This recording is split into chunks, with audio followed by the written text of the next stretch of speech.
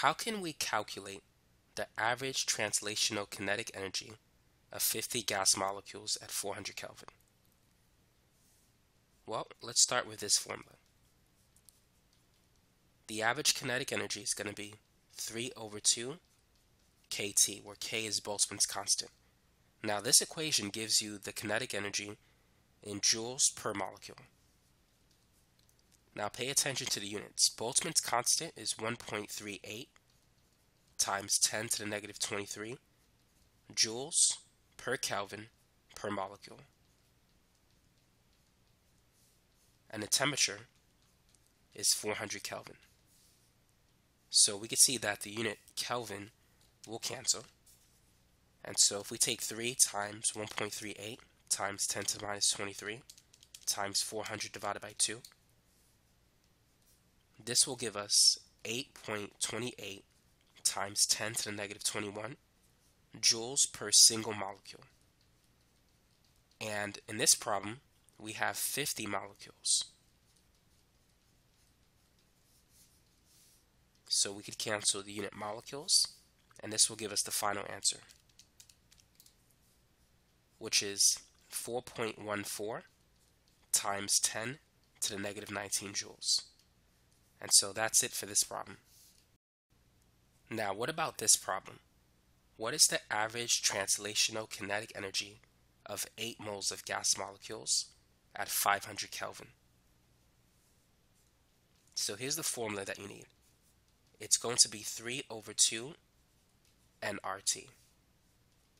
So N is the number of moles. In this case, we have 8 moles of gas.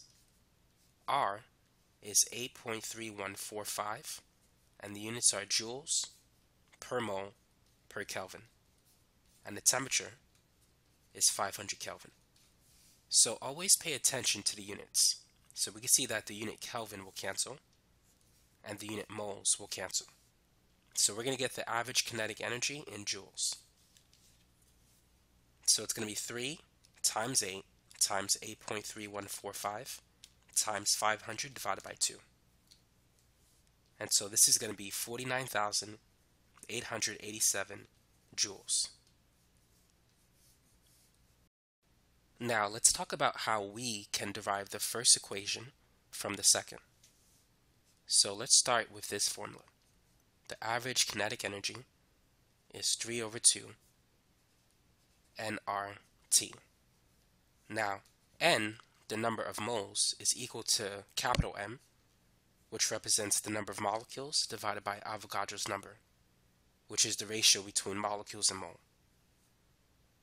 So capital N has the unit molecules.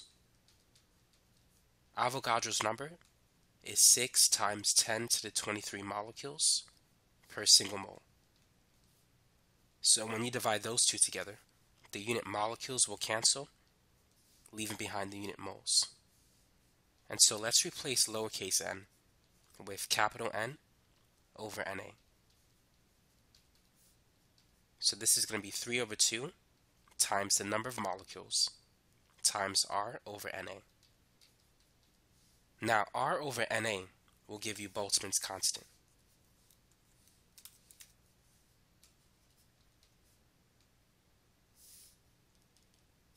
So Boltzmann's constant, represented by the symbol K, is R over Na. So R is 8.3145 joules per mole per Kelvin. And Avogadro's number is 6.02 times 10 to the 23 molecules per mole. So we could cancel the number of moles,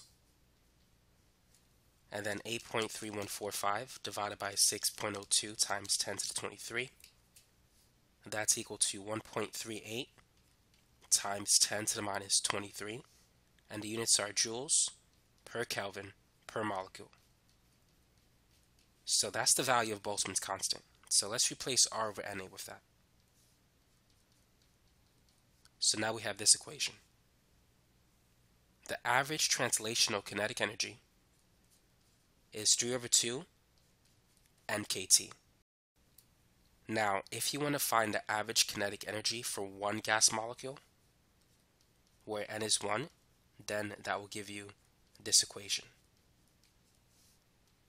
So this is the kinetic energy for a single gas molecule, but if you have multiple gas molecules, then this is going to be the kinetic energy for many gas molecules. It's important to understand the units for these two equations. For the first equation, your answer is going to be joules per molecule. So that's the energy per single molecule. And then here, since you already incorporated the number of molecules, this will simply be the total energy in joules. So you can use either equation. In fact, you could use this for the first problem that we had at the beginning.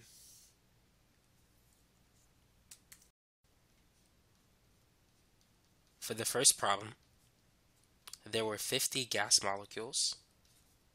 Boltzmann's constant is still the same. And the temperature was 400 Kelvin.